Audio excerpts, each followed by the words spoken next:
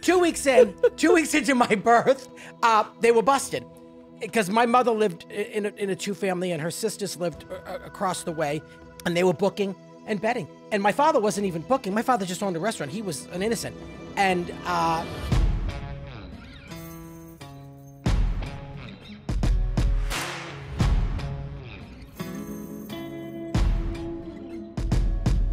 all right, it's Monday at 11 o'clock. Welcome to the Chazz Palminteri Podcast. I'd like to remind you, I am going to be at the Paramount Theater. January 21st. What is that date? January 21st at the Paramount Theater in Huntington, Long Island. My favorite place. I've been there, God knows how many times. I love playing there. What's after the Paramount Theater, John? Next one you got is February 9th at West Palm Beach, Florida at the Kravis Performing Arts Center. Right. Then we got March 9th at the Avalon in Niagara Falls. And then March 23rd, New London, Connecticut at the Guard Arts Center. Now, the Kravis Performing Arts Center, that's in West Palm Beach, right? That's in West Palm Beach. All right. So come and see the show that started it all, before the movie, before the musical. Don't forget to check out my restaurants, Chazz Palminteri, 30 West 46th Street and 264 Main Street. Go to chazzpalminteri.net. So, I've been trying to get this great actor, comic, comedian, dancer, singer. I mean, the guy does everything, man. Talk about a talent. I'll tell you, he's on a show. It's a great show, and he's been on it forever. And the show is called, and my wife, and when the kids knew he was coming, forget about it. It was like Elvis was coming here. And it's the truth. He's a really incredibly talented guy. Mario Cantone. Mario. So after the Niagara Falls show, you're going to put yourself in a barrel and go over the falls. Is that right? Because that's what I'm coming for. I'm not coming for the show. You're not coming for the show. I want to see you go down the falls in a barrel and survive. I do. That's what I want to see. Mario, I mean, so many things to talk to you about, but I want to start at the beginning. Oh. You're from Boston, right? Yeah, I'm from Boston, Massachusetts, yeah. Where did you grow up in Boston? I grew up outside of Boston. Well, the history isn't from Everett, Massachusetts, but when I was 2, my father moved my mother from Everett to Stoneham, 15 minutes away, to get her away from her sisters because they were all booking and betting in the house. Oh, yeah. It's great. 2 weeks into my birth, they were busted. Because my mother lived in a two-family and her sisters lived across the way in another two-family, Joe and Mickey, and my favorite aunt, my Aunt Joe. And they were booking and betting. And my father wasn't even booking. My father just owned a restaurant. He was an innocent. And I mean, they were just booking. They were booking. But the thing is, my mother not only booked, she bet. So it was like, selling the cocaine and doing it instead of just selling it and making the money and shutting the fuck up. Yeah. Anyway, they got busted, and my father took the rap because the phone was under his name. He took the rap. He got a suspended sentence, and his lawyer said to him, "Look, I can get this erased. I can get this off your record. Let's appeal." So he listened to the lawyer. He appealed. He appeals. He goes to jail for 3 months. and when they raided the house, they were ripping up slips and throwing them down the toilet. My oldest sister was mortified. She's there with their boyfriend. She's like, this is horrible. It was like a drug bust. So he goes to jail for 3 months, and then cut to my father moves us to Stoneham to get her away from the sisters and for her to stop betting and booking. She gave it all up. She teaches my father how to book. He booked. He was a bookie, but he didn't bet. He owned a restaurant in Boston. When I was maybe 15, 16, they raided him. He got busted for booking. He goes to court.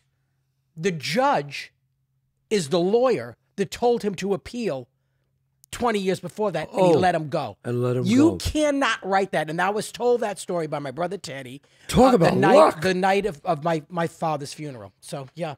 Wow. Now, your dad owned the restaurant. I mean... Yeah. So it was called Cantone's, and at night, it was a very famous rock and roll punk new wave club that all the kids at Emerson College, I was the only one that liked R&B. I would go see Luther Vandross and Stephanie Mills and Phyllis Hyman and Earth, Wind & Fire, and they were going to see like the Cars. Right. So they were all those punk groups played my father's club. There was the Ratskeller and Cantone's. So that's what it was. And during the day, it was a luncheon place. So you grew up with food around the house Oh my and food. God, yeah. My mother cooked. She hated it, but she cooked. Was she? Now your mother was Italian. She of was, course. yeah. She's originally her family's from Avellino. Avellino. And my father was from Shaka. Shaka, Yeah. yes. So yeah. So as you know, As I know, because my family's in Shaka now. Right Yes. now, Menfee Shaka, right? That's Yes, your they're from family's- Menfee, and then they moved to It's Shaka. right next to it. Right next to it. Yes. Yeah. So we cooked. We cooked. My mother cooked a lot. My aunt Jo, who was my mother's sister, who was my favorite. Like when my mother was sick, she moved in with us for 6 months and took care of us and cooked for us. And she would make the sauce the way my mother would make it. My mother would make it thinner, like a lighter sauce. I like a lighter sauce. Yeah, too. that's how my mother would make it. Yeah. My aunt Jo would make a thicker sauce, but she would make a lighter sauce for my father. See, people don't realize that is the difference. People go, is it pasta or is it gravy? I go, look, sauce is when it's light. Gravy is when you put all the meat in it and it takes thicker. 3 or 4 hours. Yeah. I mean, yeah. So I didn't know that. Yeah. So, I mean, I grew up calling it gravy, but Me people too. get very pissed off about it. Very pissed It's off. like, of all it. right. I have a line in Gravesend, the show that we did together, Yes. which was where I punch a guy in the face and I go, it's not gravy, it's sauce, you fucking asshole. Oh, and I remember I got that, yes. to punch a guy. I love that role. Yes, and he was terrific. Mario and I, we did Gravesend together with William. With William DeMeo. DeMeo, and I never had a role written like that, where he's a guy from the neighborhood, and Right. he becomes a successful designer, and Yeah. he comes back to the neighborhood, and I get to, it's a different role. Now, you have a brother? I have 2 brothers. I have an older brother Teddy, a younger brother Joey. My sister Marion, who was an actress and a cabaret singer. She passed away a few years ago, but she was my older sister, and she was the Oh, reason sorry. why I got into the business. So, she was, and my sister Camille, who doesn't leave Saugus, Massachusetts. She lives in a home, and she's not in a home. She's in her house, and Right, she right. doesn't like to go out. Just like Yeah, a little agoraphobic. Now, that's a good question. This is what I want to ask you.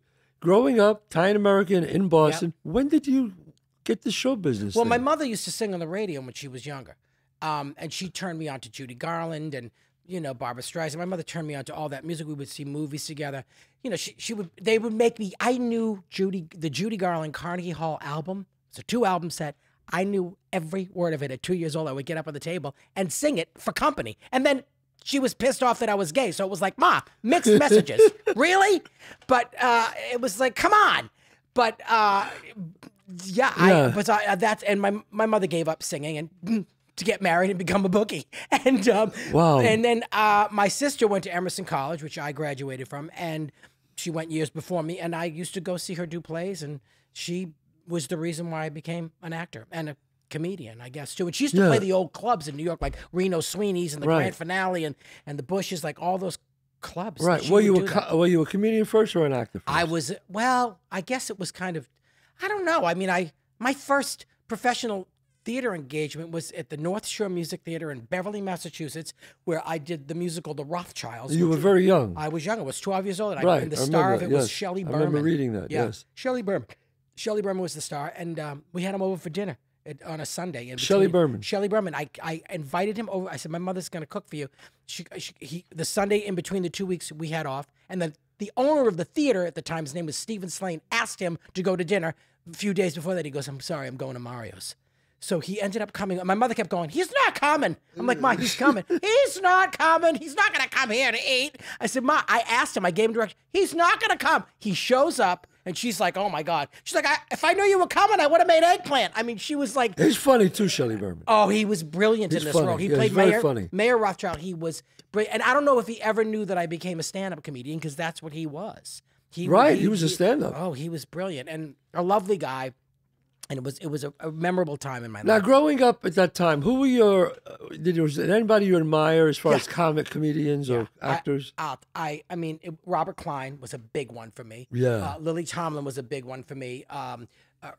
Richard Pryor, Steve Martin was a Yeah. big one. And then there was a guy whose name was Craig Russell, who was a brilliant female impersonator that he did a movie called Outrageous in a Canadian movie. He was a cult figure. He played Carnegie Hall twice. Once was Triumph, and once he was drunk and wasted. And I ran his spotlight when I was 19 years old in Provincetown. He was a genius. He did everybody from Sophie Tucker to Janis Joplin, Carol Channing, Betty Davis, Joan Crawford. He did them all. And I learned, I mean, I did some of those impressions, but I learned my impressions from him although I didn't do it in drag, because I loved what Lily Tomlin would do on stage. She would do all these characters, whether they were men or women, and she just did them in a blouse and pants. And that's how I wanted to work. I didn't like props. I don't like bringing shit on stage. I just want, you do the same thing. Yeah, you play all those characters in the Bronx now, and you just do it. So I did many imitations of old female movie stars, yet I would not do them in drag because I want to be able to go in and out and do my stand-up. And you can't do it like that. No, right. you can't.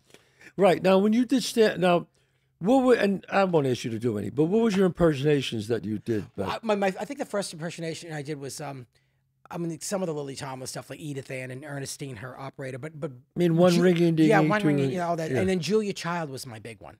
Oh, that's the one I would do all the time. Julia Child, and you know, and now it's just Betty Davis and Katharine Hepburn and Judy Garland and Liza Minnelli, and I do Jim Morrison, I do Bruce Springsteen. I do a lot. You do singing too. I sing. Oh, I sing. I know you're a really good singer. I love singing. My husband is a Broadway guy. He's a director and writer, but he did a lot of Broadway stuff, and he most beautiful voice, and he made me a better singer. And he wrote all the original music for my one-man show on Broadway, Laugh Whore, and for my stand-up. I heard that show, and I didn't see it. I apologize, but I heard that one-man show was incredible. Fun. You don't want to go back and do it again? I would do another one if someone said, hey, come on, let's go, let's do it. But I don't have to drive to go, someone finance this and do this. I don't care. I don't care.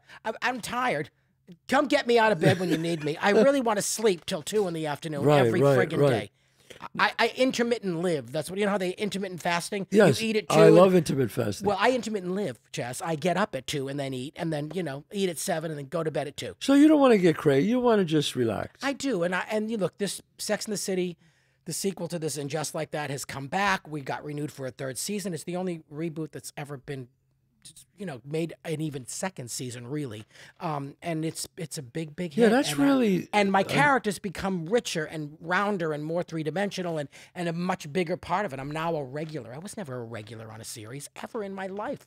You weren't a regular? Never. I was a recurring role, like Paul Lynde on Bewitched. But 12 episodes. You were on that thing but I did both movies, too, which kind of cemented it. And you did both movies. So that cemented it. And this came along, and I became a regular, and Michael Patrick King and all the writers, they just write the character brilliantly. Well, you're so unique. I mean, your character and the way you do it is, I mean, you're like a character. You're so unique. It's also, it's a very specific thing, because when you get offered gay roles, sometimes it's all that, oh, honey, sweetie.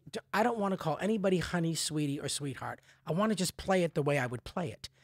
I used to be too gay, and now I'm not gay enough. So it's like, it's unbelievable what's happened in this world. And they thought, I would be called a screaming queen back then. And it's like, yeah, okay. And now it's like, he's not gay enough. Not gay enough. It's so weird. But I think the specificity, what's the word? The specificness of my character on Sex and the City is a very Italian-American gay man from the 80s, from the 90s. From the 80s, from a neighborhood? Yeah, I think I think he's probably a New Yorker for sure. Yes. He's, and now he's evolved. I mean, he now owns this. I was a wedding planner. Now I'm not. Now I'm a baker, which is, I hated being a wedding planner because I didn't get that gay gene. I couldn't design I don't care about your dress or your shoes, or I don't want to design this room. I don't know how to do that. My husband can do that. Christmas, he puts it up. I don't do it. I'll throw a piece of tinsel on the tree. I'm like, all right, I'm done. I can't do it. So the fact that because I said to Michael Patrick King, how did you come up with it? Because he knew that I baked. I've known Michael Patrick King from the improv days on 44th and 9th when I did my stand-up. So when I was doing my,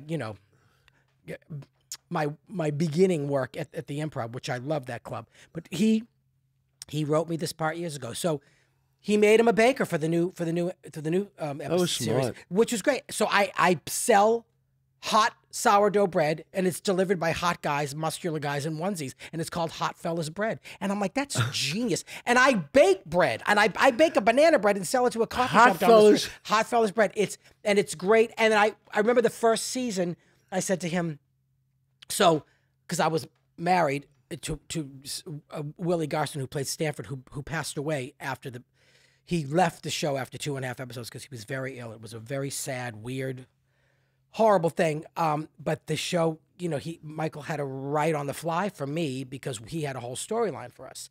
So he wrote incredible stuff for me, and it just kept going. My thing was, well, if I'm hiring all these hot guys, I must be messing around with them in the bakery because Anthony was a very promiscuous character in the past. And he said, no, you've evolved. You don't shit where you eat. This is a new thing for you. And I went, that's great. And in the second season, you find out that I only hire straight guys so I don't cross that line. Because I hire a guy who I thought was straight, and he ends up being gay and coming on to me, and we end up having this relationship. So wow. It's a very interesting thing. And the storyline I had this past year we had a lot of hills and valleys, and it was really smart and good. Now, I have to ask you.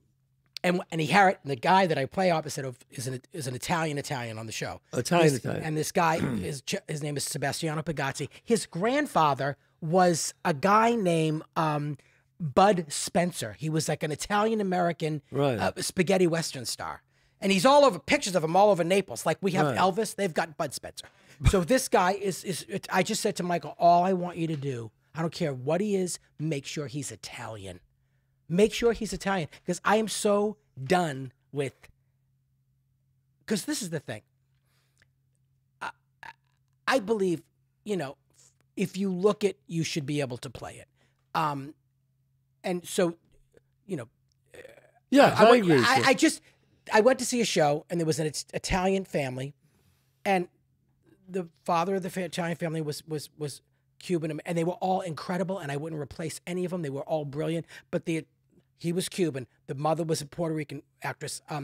The sister was a Turkish girl. The brother was a Middle Eastern boy. I'm like, that's all great, but I can't play Puerto Rican. I can't play. No. I can't play Middle Eastern. I cannot play maybe Cuban. Jews and Italians play each other all the time. We actually don't have a problem with that. But they'll come after me if I play that. But yet they can until everybody can play anybody. No, but I agree with you. This is not fair. It's not fair. Did you? And we don't stand up for it either, buddy. It's our fault. That's our fault. Look, again, I love opera. You love opera. I love opera. And Dead Man Walking, which was great. There was a couple there. Her father was black, and he was great, which is fine. Do you remember the? Yes. Yeah. And I go, well, wait a minute. He's black. That's his daughter, but it's never mentioned or never said anything. It's just done. But I go, and he's brilliant and wonderful. But wait a second. So I always say, how does that work? I mean, shouldn't we be able to?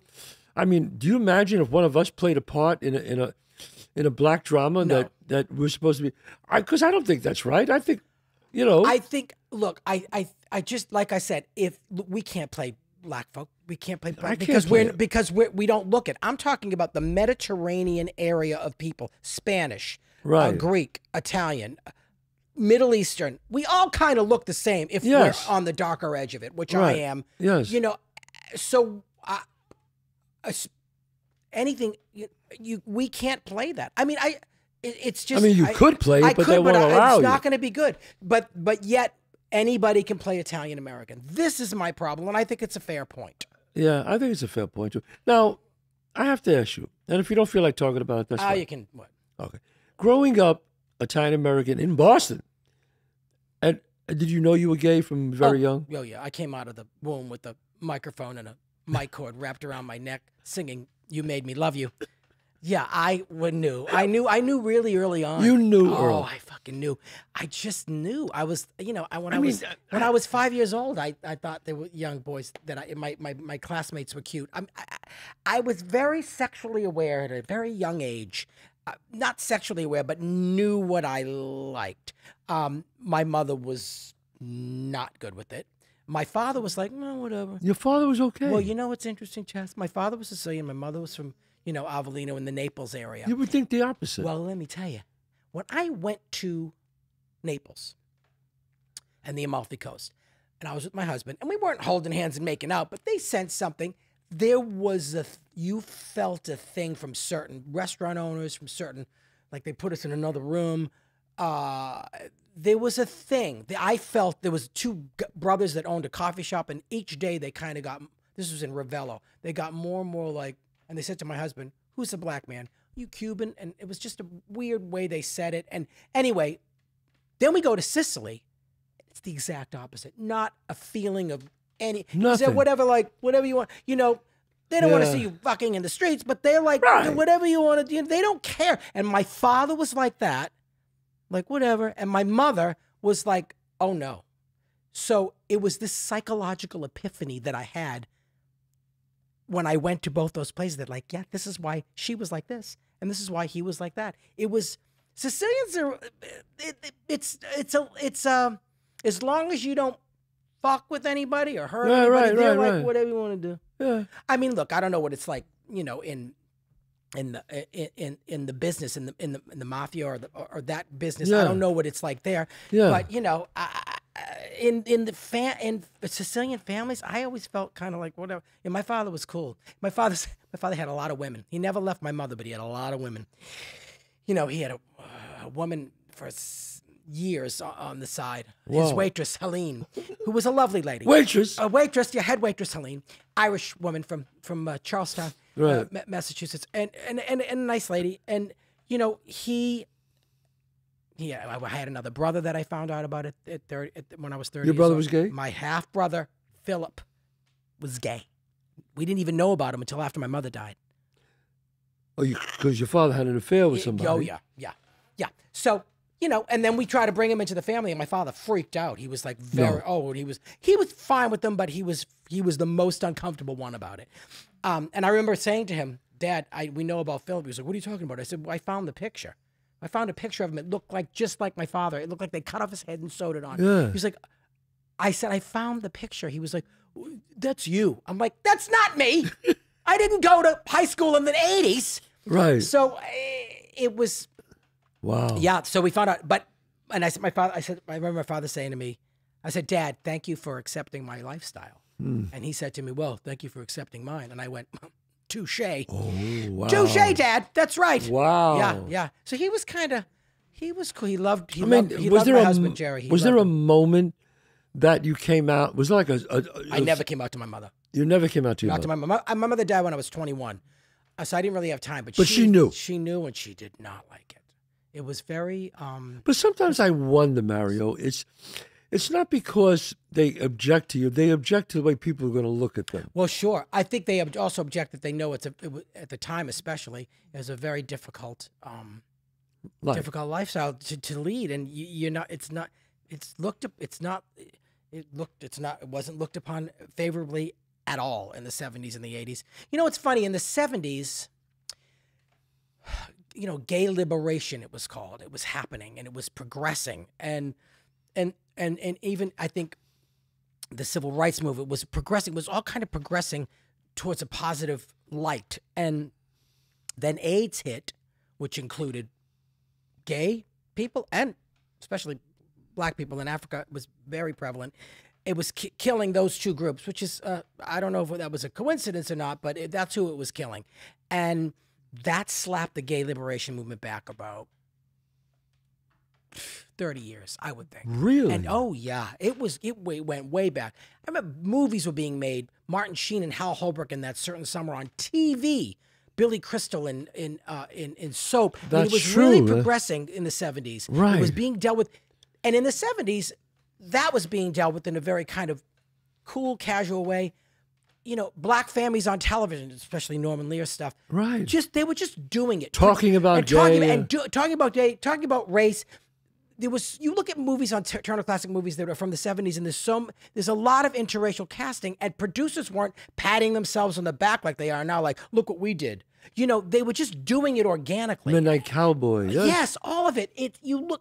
It's amazing, and it just all got slapped back. And I think You know, I never thought about that. yeah. No one. the gay liberation movement, and then because racism is so embedded in this country, that just went backwards too, because it just did. But yeah, and now gay is cool, and I'm got one foot in the grave and one foot on a banana peel. So thanks for the anticlimactic career, government and people. Right now, gay's back in now. Yeah. Oh, it's big. Big. It's big. Big. Huge. No, It's you're huge. right. It's no, huge. It's huge. If you're not gay, you're done. You're right. Pack up your makeup and your clown kit and go. But mostly all the new plays and new movies. Yeah, it's everything. There's somebody gay and something there's going a lot. on. It's very, and we talk about Dead Man Walking, who the libretto was written by the great late Terrence McNally, who was a great gay playwright. He wrote The Ritz, right, with Rita Moreno, the play that was later made into a great movie, and he wrote Love, Valor, Compassion, which was my first Broadway show, and I replaced Nathan Lane in it. Was that your first break on Broadway? You would say that was Joe Mantello, who directed 3 out of the 5 Broadway shows I've done. He actually was the original director of Dead Men Walking, the opera, when they did it in San Francisco 20 years ago. Really? Yeah, and because he was very, he had a very close relationship with Terrence McNally. So in his first show he directed was Love, Valor, and he saw me do stand-up. He knew Nathan was leaving to go do Birdcage, because Nathan only did it on Broadway for about a month and a half, and then I got the part, and I went in, and I did it, and it was terrifying and great, and I always say it was all downhill from there. Well, I mean, you got to replace Nathan. I know, it was horrifying. That is. Oh, Joe would go and watch him do it, and I watched it once, and then I couldn't see it again. I was like, the laugh density was insane, and I'm like, I'm not watching this. But I did an okay job. I had a great time in that cast, or some of that cast of Friends Forever, and John Benjamin Hickey and Justin Kirk, and I mean, it was a brilliant show. Yeah, so. That was your first. That was my first, and then I did The Tempest with Patrick Stewart, wonderful guy, but I hated Shakespeare, and I'm like, I have no business doing this. I don't know how I got the role. It was a clown role. It was Stephanie. Yeah, but still, I was like, and it was in a pit of sand because it's on a beach. Now, do you feel that a gay actor should play a gay character? Not necessarily. Like on Modern Family, that other guy's not gay. No, he's not. No, I think I don't have a problem with that. I know many gay actors that play straight roles. I don't know if I ever will, because I'm a comedian, and you pigeonhole yourself when you are doing something like stand up and you are a gay man. As an actor, and you're a personality also, as well as an actor. If I was just an actor and I was quiet about everything else, and not quiet about my sexuality, but not being the outspoken person that I am, I guess, but I have friends that are just actors, and they're gay men, and they play straight roles too. I think I don't have a problem with that. I have a problem, I only have a problem with the Italian-American thing and the Italian thing, because we don't stand up for it. And we're not allowed to play anything that's Mediterranean other than... I agree with you about that. So that's my... It's not even. And I think there are more and more gay roles now, so the balance, it's never the same. There's plenty more straight roles, but, yeah, I'm good with that. I played, when I did Modern Family, I did this thing where I told the writer, Stephen, he had me, teaching Ed how to play golf and all this. And I said, is he gay or not gay? And he said, I don't know. I said, in real life, you were asking if he was gay or not gay? No, as the character. You, the character. And he said, I don't know. And I said, well, leave it that. Let's leave it that way. But I said, but I'm going to play it very straight, like a real homosexual, like I'm teaching how to play. And I stand behind him, and I'm right on his ass, and I'm teaching him how to swing. And I go, and he's like looking at me like wondering. And it was great. It was great. I loved it. I loved doing the part. Because that's called giving them yeses and nos. Yes. And I loved it. As an actor, you go, I love that too. I think that's. And it was great, because I always wanted to play a gay guy, but not like, well, I can't. But you can't. But there are gay men that walk around sounding and walking and talking like you. There's many different ones. So, and then there's ones that are in between. There's so many gay actors that play straight roles, because they just, they can, as an actor, they can play both. And anything, and maybe this is too much to ask. I always worry about asking. What do you worry about? What do you say to a young actor who's gay, and his parents will if they'll freak out if he comes out? I mean, you tell them to just hide it, or you just tell them to, What do I? Well, I don't know. Well, when people say, "What advice do you have for young actors?" I go, "Run, get out, don't do it." Yeah. It's tough. It's not an easy. No matter what, it's it's fucking really hard. But I think I don't know. It depends on their parents. I mean, and it depends on if they want to deal with the repercussions of being disowned or Really? accepted. Some people will because it could be disown either you? one. Sure, there are still families that disown you. Disown, like, especially don't in the ever middle come of this here country. again. Yeah, and it's awful. It's Even terrible. today? Even today, and with all of this happening, plenty Christ. of them still. Well, look, the middle of the country. Yeah. You're not in New York. We live in bubbles. We live in New York. True. You live in Chicago. You live in LA or whatever. We live in bubbles. The rest of this country, it's a lot of it's not like that. Although I do have to say, I mean, when gay marriage finally became legal, I mean, when they polled this country, like 70% of the people, including a lot of conservatives, were okay with it. Yeah. So, it's, and you always get that argument, well, they want special rights. No, we don't want special. We just want the same. I mean, look, when I was 20 or when I first met my husband, when I was 30, if I had the opportunity to marry him 2 years, 3 years in, I wouldn't have done that because we're not going to have kids. I don't want kids. No, thank you. Don't want them. I flee the area when there are children around. There was no reason to get married. Now, when you get older together, and God forbid someone gets sick and you want to be allowed into the hospital room, and you want the legalities of who's going to get what when we die, because I think about that all the time now. Yeah. I have dreams. It's horrifying. Getting older is not fun. And as Betty Davis said after the stroke, old age is not for sissies. No. Yeah, it's not. It's just, and I'm a sissy, and it's not for me. Yeah. But I wouldn't have got married. But 20 years in, when it became legal, when So you guys got Governor married. Cuomo made it legal here You're right. and did it for us, and we were like, let's do it. And then a year later, we got married because I could have done it in Massachusetts. It was already legal there because I'm from there. But we waited for New York. For New York. And How long have you been married now? We met in June of 1990. I was actually seeing someone else when we met. And then we became friends. And then a year, when I broke up with my ex, we started seeing each other late October 91. Moved in together in March of 92.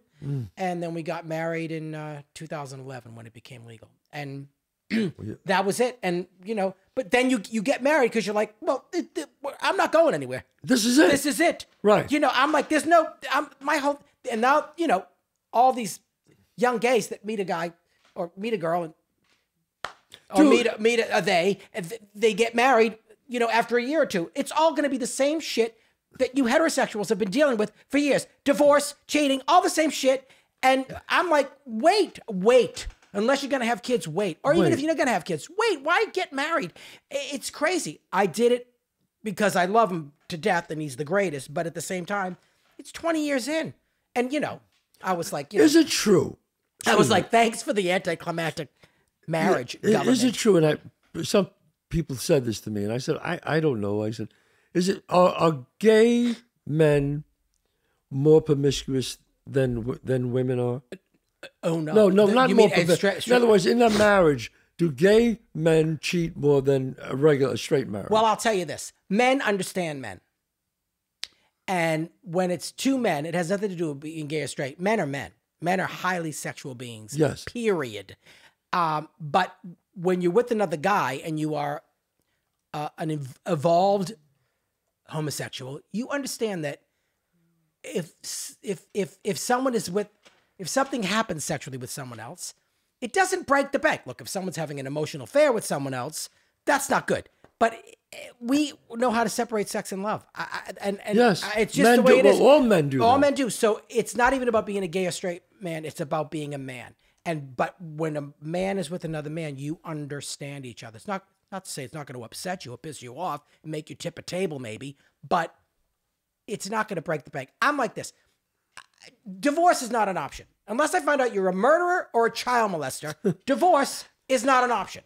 That's how I've lived my life with this man that I've been with for fucking 30 years. 34 years. Yeah, 34 years. It's 30, yeah. See, men, I always say, men cheat to stay in a marriage. Women cheat to get out of a marriage. I think that's very true. That's very interesting. Huh? I always said that. Yeah, and I love women, and I don't know a lot about them as far as that area, like that I would think that way, that they cheat to get out of a marriage. And I think you're right, because they're more emotional. More, Don't you very think more and more. Where men women- could have an affair and not and, and, why? go home and, And say, go home. yeah, can I get, is the lasagna ready? Yeah. And you know what? Not even think about it. Think about it, because they compartmentalize it, and it's not emotional for them. Totally. If it's emotional, women are way more emotional, and good for them. You know, because it. But when you're right, when they cheat, they would want to get out of the relationship. Yeah, when a That's woman very cheats interesting. on you and you're You know married, it's over. yeah, it's over.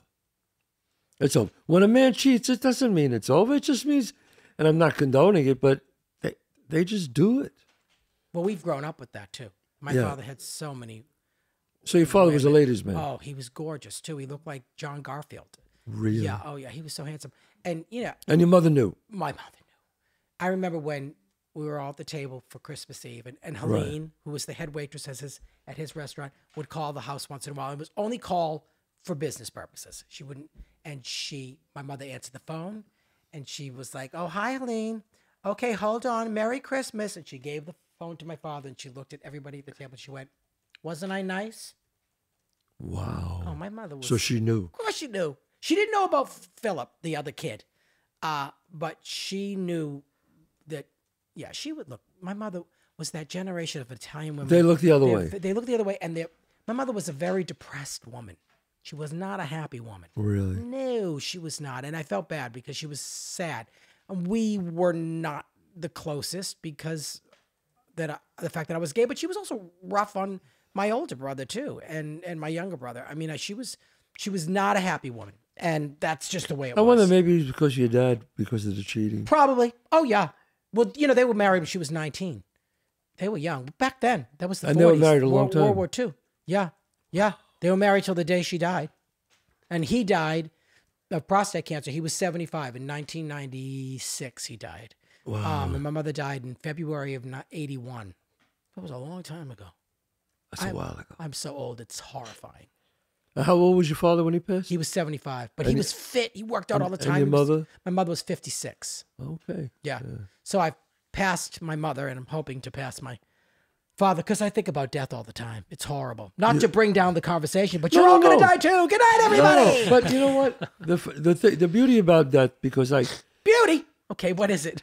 yes, Mario, seriously, the beauty about death is when you finally accept it and understand it, you become happy. Yeah, I guess so. Yeah, but because I had a fear. I had a fear like you. And I would read a lot, and I would read books a lot, and also 30 years of therapy. Yeah, me too. Yeah, 30 Me years. too. Good And for you. And and I would talk to my shrink about it, and he's brilliant. Dr. Phil Stutz. They did a documentary on him. He's like brilliant. But he would say, when you accept it and understand it, then it becomes easy. It's like, all right, so let me live in the present. Because if you think about death constantly, all the time, it saps away your energy Absolutely. now. So it's going to happen. And I think about that too. I've got to live in the present. You cannot. got to live in the and present. I usually do, but lately, you know, I've been having dreams. It gets a little Yeah. scary, but Yeah. I've got to. I do try. Look, I have a great capacity to enjoy life and have joy in my life. Yes. But you know, you get older, but you're right. How old are you now? We're 71. Yeah. You look good. I don't. As they say at the Italian wakes, you look good though. Oh, thanks. Thanks. look No, great. I go, okay, so somebody said, when I was 60, I go, when I was 60. All right, well, now I'm 70, 71. So I Yeah. go, all right, and one day I'll be 80. Yeah, And as long as I work out and stay in shape, me too. and you look great. How Well, old, let me how tell old you. are you now, 60? I'm 64. You look crazy. No, no. That's what they tell me. No, seriously, you look crazy. Well, you know, it's funny. I mean, your skin, your hair, you look I crazy. look all right. My mother and father looked young until they got sick. Yeah. But my father looked really good. My mother did too. It just, you know, but look, what I used to work out all the time. Right. And then when I turned 50, I started to get, which is the worst time to stop. My workouts got very inconsistent. And then my late 50s, I was like, fuck this. Why can't I worked out my whole life? Why can't I take a pill and just remain I know. like jacked and looking good? But no, that's not the case. So in season 2 of And Just Like That, the Sex and the City sequel, I was on the phone with Michael Patrick King, the writer and director and creator, and he said to me, and and he was going to tell me about my storyline in the second season. And the only thing I prayed was, please God, just don't let him tell me that I have to take my shirt off. That's all I prayed. He said, you're going to be getting naked. I went, what? I said, Michael, I only took my shirt off once in my prime on the show on Sex and the City, once. And he said, you're going to be getting naked. He goes, look, we can do it without it, but I've known you for years and I know you can get that gladiator workout on and you can do it. And in my mind, I went, okay, let's fucking go. Yeah. We started filming in October. We weren't filming the 2 sex scenes that I had to do till March. So I hit the floor November 9th and I didn't stop working out. And I got myself in pretty decent shape. Yeah. And there I am on screen with this beautiful 27-year-old Italian kid. Right. And I'm like, Jesus Christ. And I'm the one that had to show my ass. He's in like pink flesh panties, not showing shit. He had a beautiful body, so handsome. And he's a Right. wonderful actor. I was lucky to get this kid. Sent in 1 tape and they cast him. That's how good he was. And they didn't even do a chemistry test. And the chemistry is wonderful. So anyway, I had to show my ass and, be in bed having sex. Never in my life. I'm like, so I've been sexualized at 64 years old. And it's fantastic because on my Instagram, the DMs are blowing up.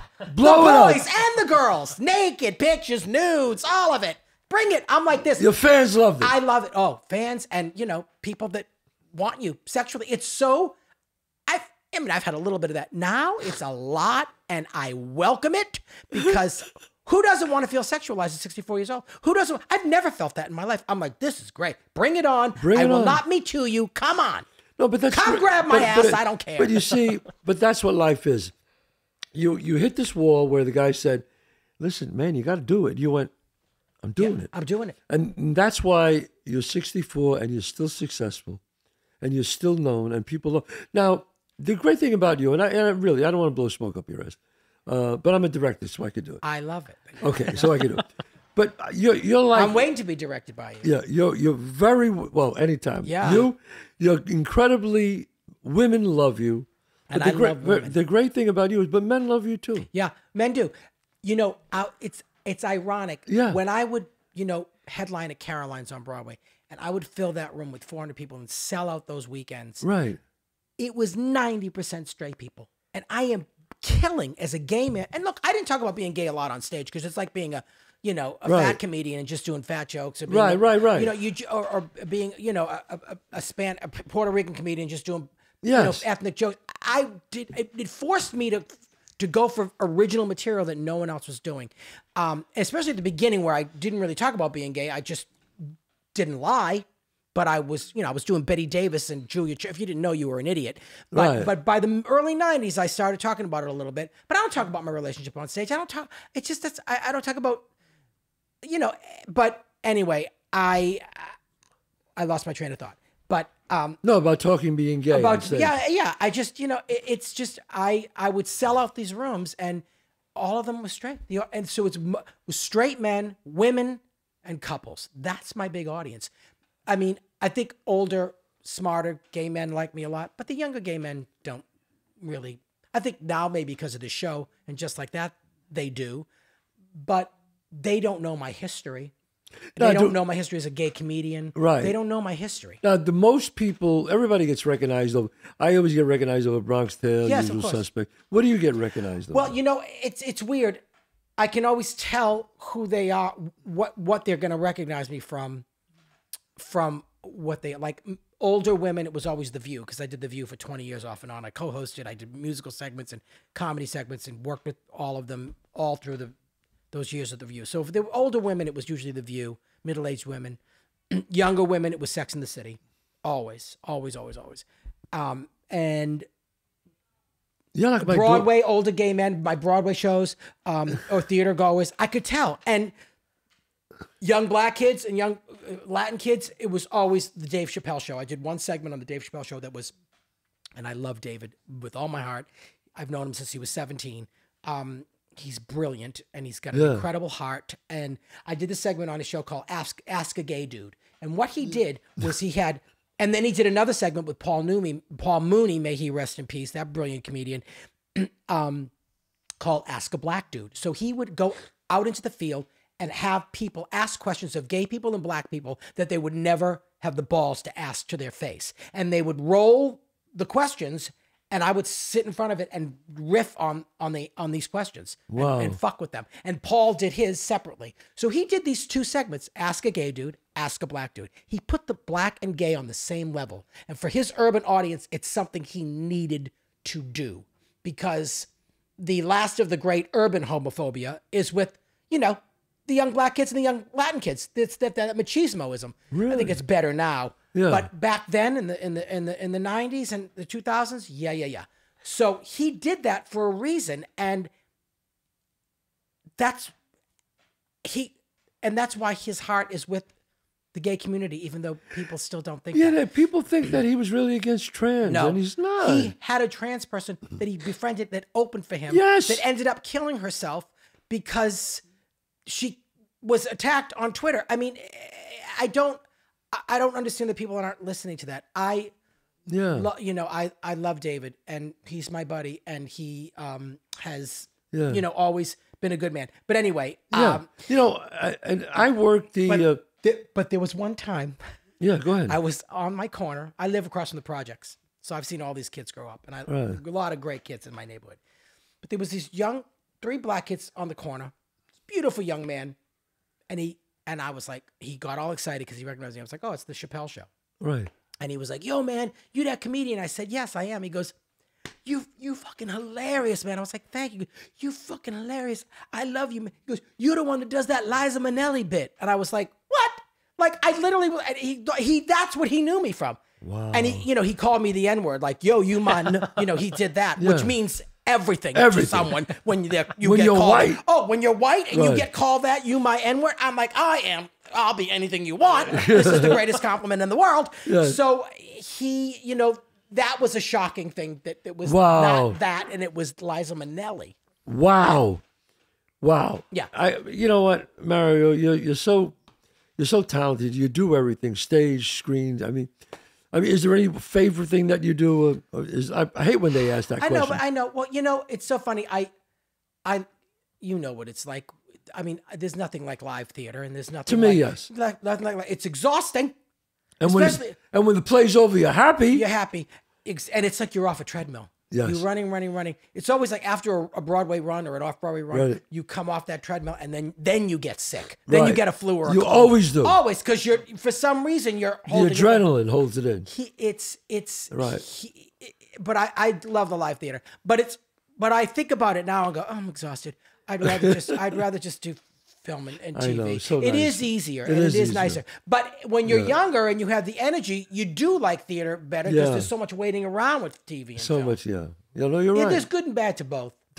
Now, if someone wants it, you have an Instagram, right? I do. At Mac Antone. At MACANTONE. And what do you got coming up? We start season 3 next year for and Just Like That. And I'm not doing much right now. No, I got that's offers. a lot. Oh, guess what?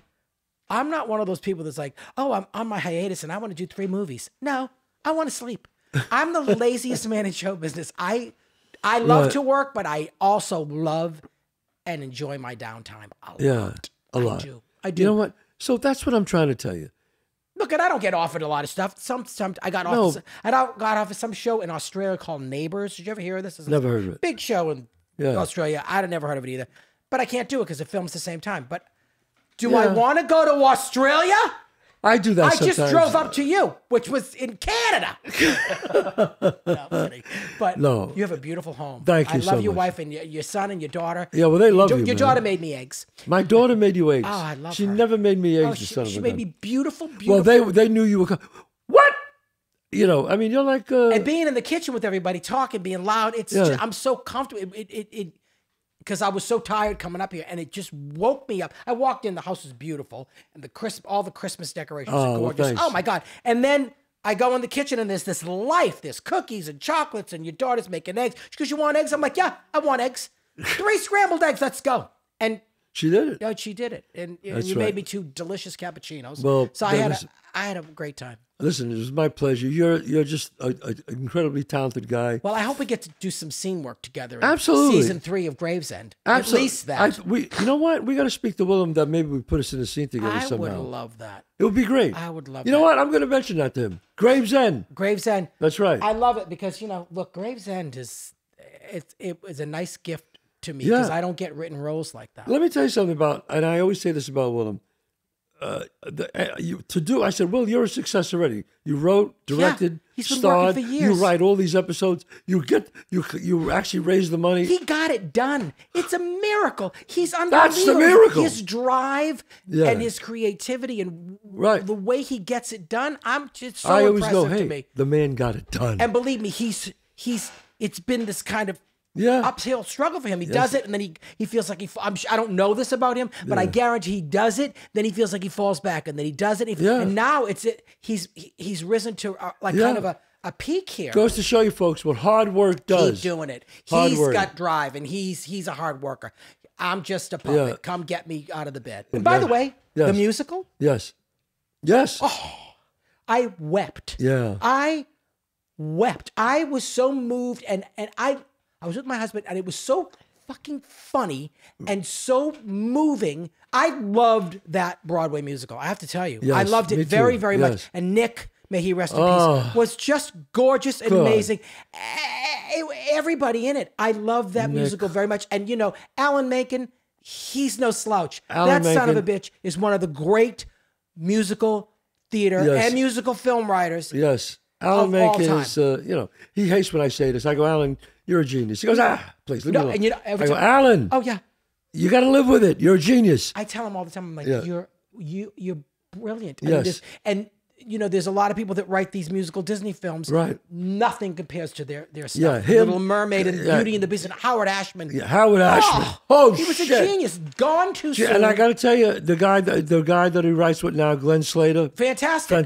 fantastic, amazing, He's wonderful. amazing. He made some good choices we had in partners after. Jerry Zaks, Bob De Niro, Tommy Mottola producing, and Jerry. Zaks. Sergio. A great choreographer. A Tony winner. Sergio Great. is one of the greatest. One of the greats. And Jerry Zaks, who I Adore. love. Yeah. I almost worked with him once. I almost did Mrs. He is. Doubtfire. But He knows funny. he knows funny. He and knows funny. I adore him. He's a good man too. I Good love man. him. Good heart. Well, But I'm going to soon see you it. will. God bless. God bless you. Thank All you right, so much. thanks. It was so wonderful. God bless you all, and I'll see you next week. Don't forget, Mondays at 11 o'clock. Go to ChazzPalminteri.net. Come and see the one-man show. God bless.